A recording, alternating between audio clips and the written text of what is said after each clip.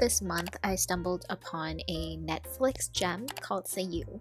The movie follows the story of a tomboy named Tao who secretly writes a column for Sayew, an 18-plus magazine. This is so that she can get a little pocket money. Throughout the film, we watch as the young writer struggles to create more explicit content to appease the market's growing interest in smutty stories. But here comes the issue. Personally, Tao has never engaged in any sexual stuff, so she resorted to regurgitating the media she'd seen about sex, getting her very own sex education course by seeking advice from fellow columnists, secretly watching 18-plus videos, and even became a peeping Tom at one point. This is interesting because much like other parts of the world, Thai queer cinema focuses on flamboyant gay, transgender, or cross-dresser characters that are played for laughs, or the tragic gay love story. Very rarely was the tomboy identity explored in such close proximities with sexuality. As Megan Sinnott puts it in her paper on masculinity and tom identity in Thailand, female same-sex activity is rendered near invisible by the Thai sexual ideology that women are by nature devoid of sexual needs. Sex is something that men do either to women or other men. Although the film was released in 2003, it was set during the 1990s and offers an interesting retrospective towards Thai politics and female sexuality at the time. So we'll be exploring the intersectionalities of Tao's identity as a woman, a tomboy, and a young adult living in Thailand. So a little historical background of gender in Thailand and the gender roles that came to be. Since Thailand was never colonized, even during the rampant imperialization period in neighboring countries, Thailand was able to maintain some gender and sexual diversity and practice it in private areas. According to Peter A. Jackson, there was a 19th to early 20th century state project to civilize normative Siamese genders by accentuating the differentiation of masculine and feminine fashions, hairstyles, and names.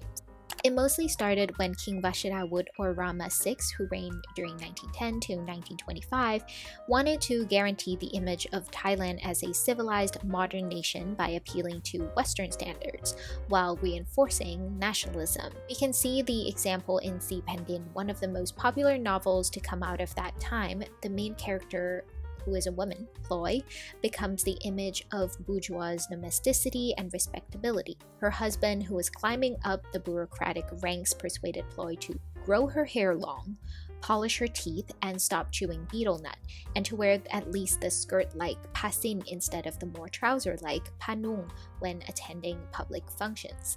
This statement shows there wasn't much distinction between women and men. Up until that point, women were allowed to have short hair and wear pants similar to men. Later on, during the regime of Field Marshal Phibulsongkram, who was in power during 1938 to 1944 and 1948 to 1957, women became the indicator of civilization and is part of the nation building.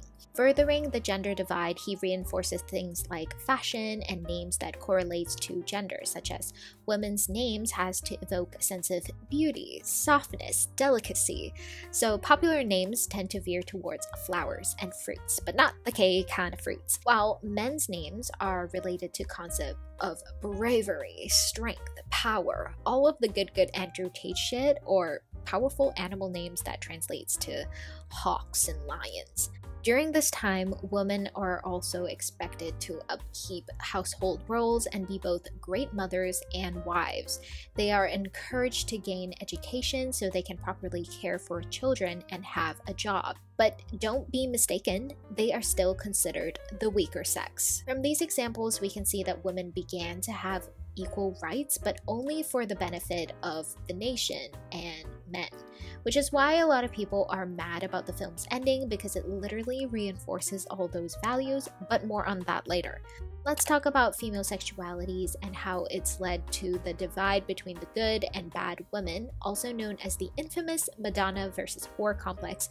Now, I urge everyone to read Rachel Harrison's paper on the Madonna and the whore self-other tension in the characterization of the prostitute by Thai female authors.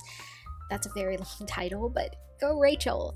Harrison describes the good woman, Yin Kwan-di, as someone who is loyal to the institution, be a dutiful daughter, a faithful wife, and a faultless, all-giving mother. Meanwhile, female sexualities are morally acceptable, but only within the confines of marriage and for the purpose of procreation. On the other hand, the bad woman, Yin Kwan-shua, engages in expressions of promiscuity and prostitution. This paper by Harrison also illuminates that these Thai female authors are regarded as good, well-educated women, who usually hold a high position in society. They discuss female sexuality by starring a prostitute as their lead. Looking at it through a modern lens, the portrayal of these characters may not be so accurate and can sometimes come off even quite condescending, but these female authors definitely push the boundaries of what is considered a good woman. Unlike other girls who was working in this industry, Thao never really engages in any sexual activities. If she does so, it's always under the guise of research, so she was able to somewhat maintain her reputation as a good woman throughout the film, even though she was heavily towing the line of expressing female sexual pleasures and sex work itself. But another important reason why Thao wasn't reprimanded by engaging in these activities is because of their tomboy identity. According to Megan Sinnott's paper on masculinity and Tom identity in Thailand, Tom is a term derived from the English word tomboy and refers to the masculine identified women who have sexual attractions towards and relationships with feminine identified women, who are called Di. The film reflects Thai people's attitudes towards Tom. We can see a veil of societal expectations on Thao, especially when her aunt told her that she will ultimately need to get married, have a respectable job, and have children. Thao didn't really experience any outright homophobia and didn't really need to hide her gender expression. It's more so her interest in writing about sexual stuff that was the taboo part. That being said, Thao was actually somewhat respected amongst the mostly straight male publishing crew. Thao wasn't really sexualized and was able to talk and explore her sexuality quite freely, and that is mostly because of her Tom and masculine presenting identity. In the same paper mentioned above, Megan Sinnott adds, Tom, by virtue of their masculine identity and their lack of participation in heterosexual sex, are granted freedom from the moral restrictions applied to other women. Feminine women who brag about sexual ability, experience, and sexual needs would be speedily condemned as prostitutes. Sinnott also spoke further that not only does Tom perform Thai masculinity, such as bragging about their sexual conquest, but they also reconstruct their own idea of masculinity. Toms pride themselves in being more attentive and intuitive towards their female partner, being able to fulfill them sexually and emotionally, which are not common traits found in cishet men, or at least these are not the values that they want to shout from the rooftops. Please note that Toms, like most identities, are not a monolith, and these are just some common traits found in the research. Although Thao's mask-presenting identity does get her foot in the door, unfortunately, the gender and sexual identity does bar Thao from actually excelling in their job. Since female sexuality is literally non-existent and serves only for the pleasures of men or family making, Thao has to write in a way that also appeals to the cis-straight Thai men audience. The bigger problem at hand is clearly the lack of sex education, which was clear in Dr. Pimpaporn's segment of the film. Pimpaporn is an alias, and the person behind it is actually a legit licensed male doctor who was barred from his profession when the public found out about his side gig, which makes for a very campy part of the film that would otherwise be too upsetting, as the author has to seductively coax men out of things like assault. This part of the film clearly reflects how little the general population, including Thao, knows about consent, pleasure, and safe sex, let alone queer sex. As Peter A. Jackson notes, formal sex education in schools were courses in morality, in which the teacher warned the female students of the immoral nature of premarital or adulterous behavior. In addition, Thao had to explore her sexuality through the available heterosexual media and couples. Unlike a lot of coming of age and sexual awakening movies, Thao barely engages in any sexual acts. She almost seemed grossed out by it and resorted to being a voyeur instead. Despite the subject matter and the setting, her own sexual pleasures rarely came through, and she wasn't represented in the sexual media that she was consuming at all. That is until she read her colleague's column about a tomboy and a man getting it on. For the first time, the audience felt her sexual desires, and Thao even went on to pursue sexual acts with the author of that column. But before anything much happened, Thao stopped it. It really seemed like she wasn't ready, and the whole film felt like she was pressured to have sex for her career. We'll never know if she'd actually go through with it, if having casual sex wasn't so stigmatized, if she'd actually had resources to educate her that sex isn't something perverted or scary. In the flash forward scene towards the ending, we kind of see Thao with kids, but there wasn't any sexual chemistry. Sex is just rendered as something for the purpose of procreation. In the reviews, the point of contention for modern audiences isn't even the sexual aspects, but Thao's conformity to all of societal expectations for a woman. She becomes a famous and commercially successful romance novelist, I'm guessing completely void of explicit female sexuality, because that's how you become mainstream. She had a white picket fence nuclear family fantasy where she cooks and cleans and takes care of her husband and kids. It can be argued just through the sheer aesthetics and satirical tone of the film that the ending is just another fiction that's happening inside Thao's head, but let's just entertain that this is the reality for a second, because this is a very common ending for popular Thai queer films of the 90s and early 2000s. According to Brett Farmer, the concept of familialism is a huge part of Thai society as prevalent in everyday Thai language, such as calling non-relatives with kinship terms. Gayness,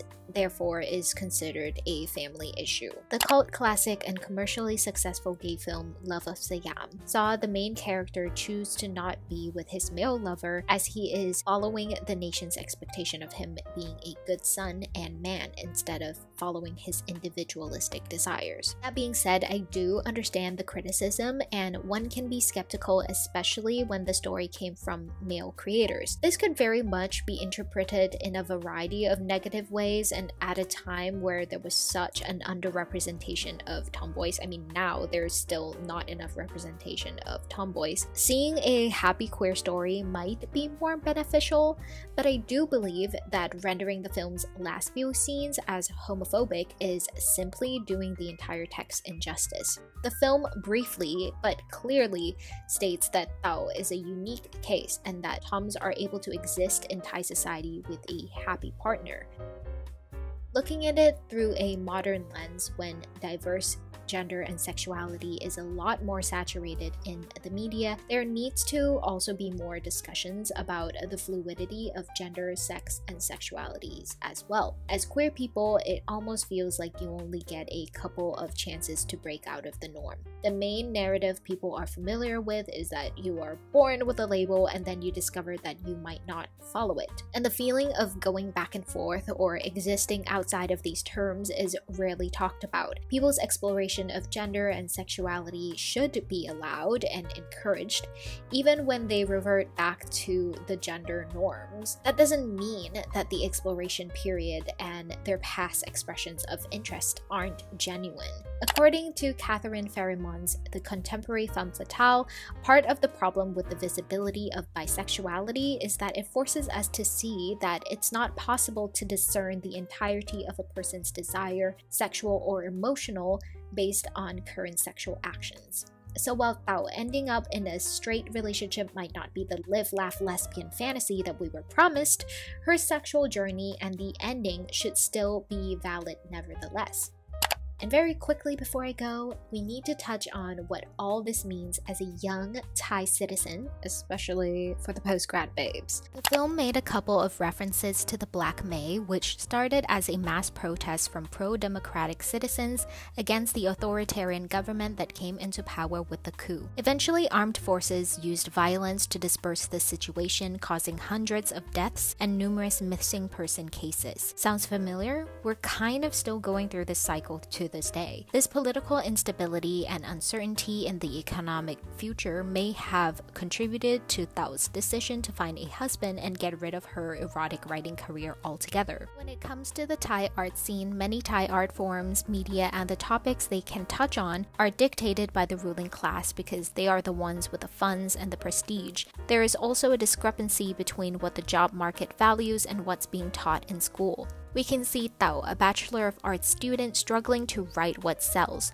She never really succeeded in writing erotica, eventually being forced out of the job because the publishing company was raided by the police. Despite Sayew being one of the safest and most widespread, pun intended, ways to explore one's sexuality and get actually good and useful sex education, in the long run, this career choice is considered distasteful at best and shameful or illegal at worst. There are no official governmental awards or fundings for it, and there aren't enough laws to protect sex workers. So Thao ended up never breaking out of that Thai novelist mold. Ironically, her whole thesis was about how Thai novels contribute to Thai people's behavior. Here she was with all the critical thinking skills and all the academic knowledge, but graduated and still needs to write content that appeals to the mass market and societal values. In a pre-social media era, this seems like the only option she can make bank and save face. Unless she becomes a teacher or researcher, her critical thinking and analytical skills learned in uni sadly aren't of much value by the job market. I mean, these are great skills as a writer, but once you graduated, you quickly realize that you have to be balancing between selling products and selling out, which is why I too am sadly finding an outlet through YouTube videos. I painted such a depressing image of being a queer young Thai woman in the 90s, but the fact that this particular story was made into a film in the 2000s and I myself am able to analyze it years later and put it into the void of YouTube, this sort of has to count as something, right?